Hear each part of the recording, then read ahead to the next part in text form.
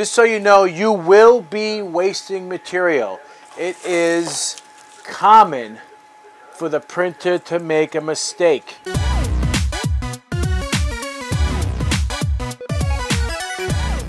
Hey guys, this is JoeTech from JoeteckTips. We're on Facebook, Twitter, and Instagram, and I apologize for not doing any updated videos in a long time. However, you're still very important to me. So what I did buy is a 3D printer, and I want to be, this is going to be like an honest review. I don't care about all the other reviews out there. I'm not a 3D printer guru by any means. Very tech savvy, but not a 3D guru person at all. However, I purchased the Creality CR-10S Pro. Okay? At first, I wanted to throw the printer against the wall. I thought it was the biggest piece of shit. I couldn't get it to print for crap. Eventually, I figured out the problem, and there is a sensor on the 3D printer extruder that tells you how close you are to the flat platform for printing. Now, it does come with a feeler gauge, a 0.2 millimeter feeler gauge, and how close it should be to the bed when it prints. And this, I'm telling you folks, is probably a little bit thicker than the blade of hair. So it is like unbelievably thin. It's got to be really close to the board, to the playing field for printing, and it is quite impressive. Like I told you, just so you know, you will be wasting material. It is common for the printer to make a mistake. They will not tell you that or show you that on those review I can't even talk. Those review videos. However, I have plenty of mistakes that the printer has done. Okay, so I did buy a plethora of, I got 10 rolls of filament. I bought translucent, I bought transparent, I have blue, I have red, I got black, I got white, I got gray, I have wood, I have silky brass color, and I have silky silver color. I believe that's it. And I just kept on buying. I was like, oh, I'm going to buy this, I'm going to buy that, and buy this. By the way, and oh yeah, the translucent, I believe, is PETG. And I have not been very successful with it. All right. This printer, the Creality CR-10S Pro, can print pretty much any type of filament based on the temperature. Okay. So what I've experimented quite a bit. This printer has been printing non-stop for probably 4 days. I've been having a blast. I've made, obviously, the dog when it first comes out. I've made the USB thumb drive holders. I've made filament holders to hold your filament on the wall. I'm actually making my own design for a power generator, which is going to be pretty cool. I'm going to be publishing that on the Thingiverse.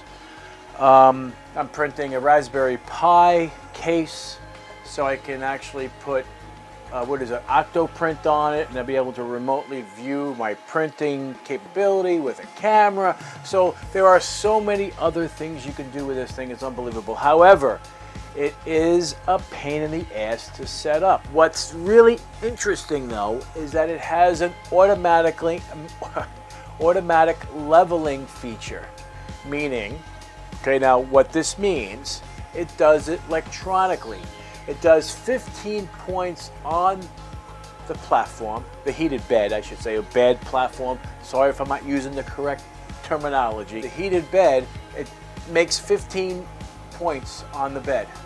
All right, and when it does this, it remembers in software where it's high and where it's low, based on the current location of the printhead, that it needs to be 0.1 higher here and then 0.2 lower here, negative and minus positioning, and then it remembers that in software so that it can auto-correct during printing. Clever. That is a huge feature that I would recommend looking for in any 3D printer that you buy. okay? I find that being a huge help.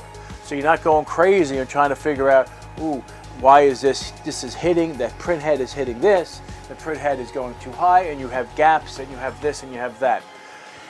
The other thing that I want to mention is that the amount of infill you use. I've read and I've experienced between 20% and 50% is a huge difference. 50 and beyond is a waste of filament. Okay, do not go 60, 70. In one, it increases time, and two, it wastes filament, and the strength, this tensile strength of whatever you're building is not, you're not going to notice a difference between 50% is probably the maximum I would go on any part. So I really think that that the Creality CR-10S Pro is amazing printer. Like I said in the beginning, I wanted to throw it against the wall. It wasn't working, and that's the majority of these prints. I was printing a dog, and here I'll show you a picture of it. This is the dog, and the bottom, this is the feet. Actually, it's this way, because there's the, I'll show a close-up picture of this, and it just, the surrounding of it was a real pain in the neck. It was not fusing properly. There was gaps and spaces, and it took a long time. There is a screw on the top where the sensor is to adjust the sensitivity between the bed and the print head, and by default, it's no matter what I did, it didn't matter. Remember, it has to get so close to the board as if it's almost touching it. That's how close it has to be. It has to be 0.2 millimeters away from the platform in order to print properly. So I was like, we're going crazy, just absolutely going crazy. However, once the thing is done and configured and set up and everything is rocking and rolling, this thing prints amazing prints, unbelievable, super smooth. There's no jumpiness and there's no waviness in the prints. I was very impressed for the level. Now, the reason why I got the Pro is because of that auto leveling feature, and the power supply and everything is on the base, on the bottom of the 3D printer. That I find to be huge. I printed, I printed grips for my 1911 Colt 45. I found out that it was actually the full size and not the offices, so I actually gave them away to a friend who actually has them, so who has that particular gun. And I'm telling you, will have tons and tons of wasted material, and no one will tell you that.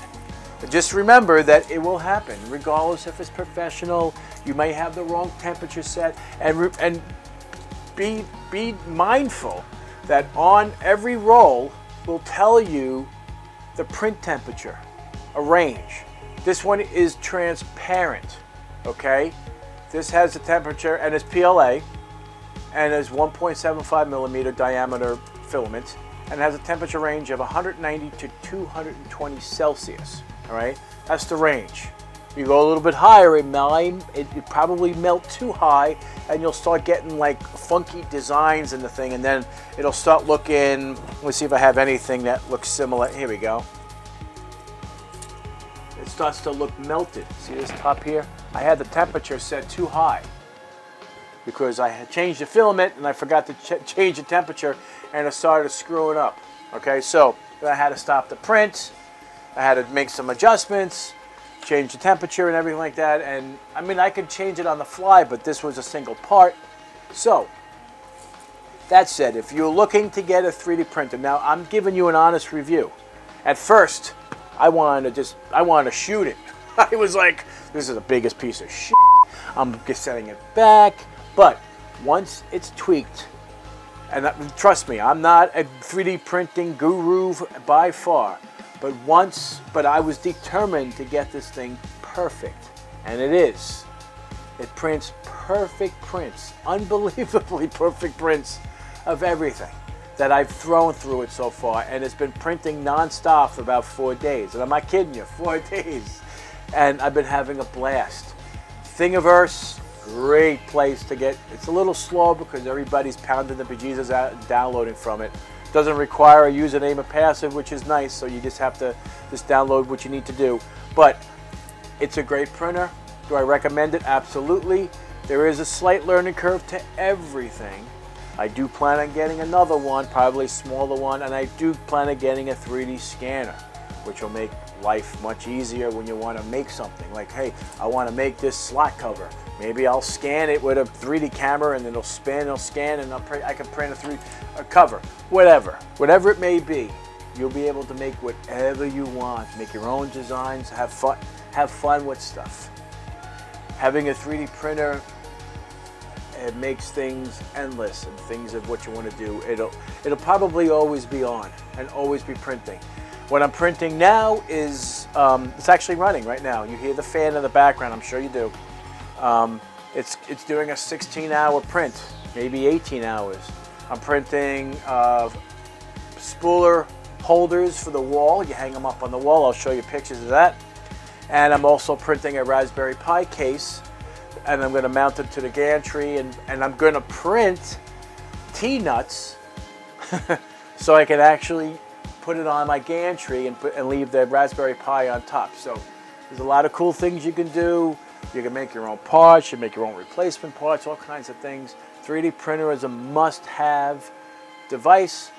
If you're going to buy a beginner, I don't recommend buying a low-end one. Buy what you can afford, and if you can't afford it at that particular moment, save the money and spend the money on the Creality CR-10S Pro.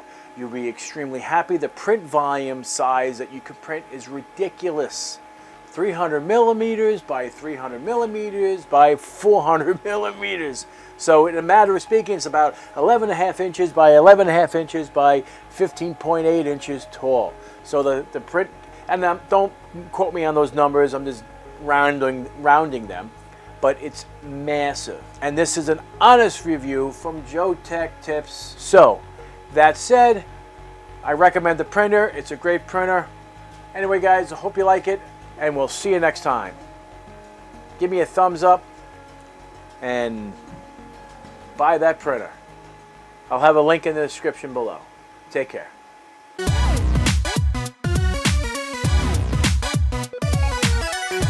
Creative Labs iRaw.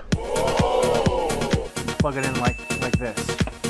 The inside of this is really impressive. 100A in the Prius.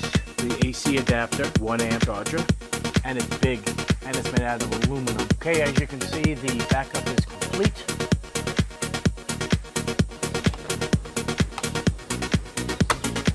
Like so. And now you can create the RAID array. I mean, for the price difference between the two,